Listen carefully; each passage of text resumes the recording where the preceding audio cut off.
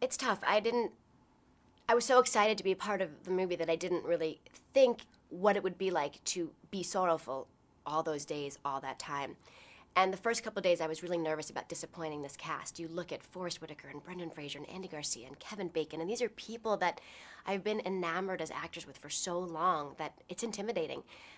The flip side of that is they're so incredible that you get on that set and you have Andy Garcia waving a gun and yelling in your face. You're petrified.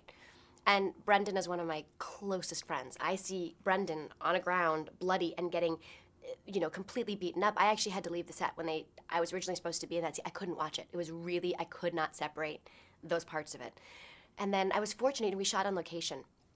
And one of the great things about location is you kind of get to leave your life behind. You don't come home and have to pay bills, and you don't have to come home and clean the house. And we were all in one hotel. And so, because it was an exhausting experience for every one of the actors in the film, we all sort of made it fun and had these great experiences together. At the end of the day, you can go to the hotel bar and everyone can sort of let it go together. Some days are harder than others, though.